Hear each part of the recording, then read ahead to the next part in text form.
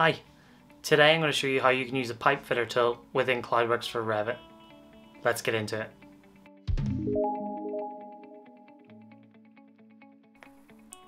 I'm going to start by opening my LGS project through CloudWorx.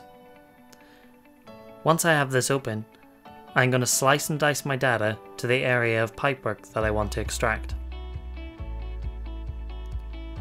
Using the simple box fence tools, I can very quickly slice this data up to the area that I require.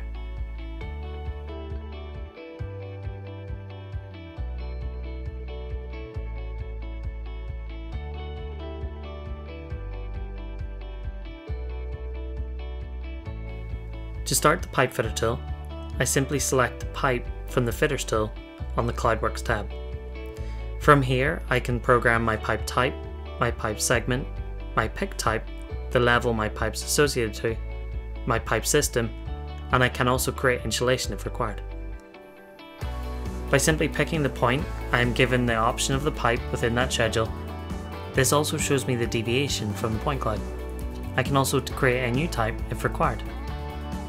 I can simply repeat this process until I have all of the pipes that I wish to extracted. To join the pipes together, we can use the connection tool, and by simply selecting the pipes, we're greeted with the connection tool.